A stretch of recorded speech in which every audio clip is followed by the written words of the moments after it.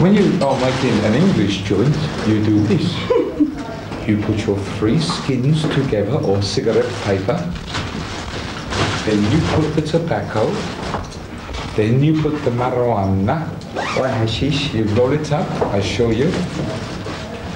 Like this.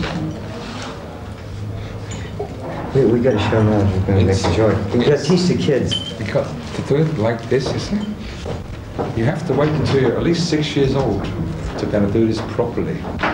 But once you do it, you do not forget.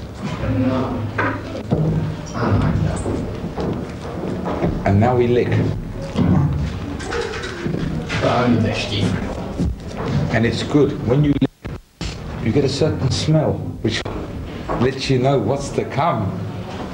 And you're happy about this. You always miss the end of the story. I want to know if it's a happy ending. Wow, wow, wow, nice lighting. Ding, ding. I got some room. I got some room.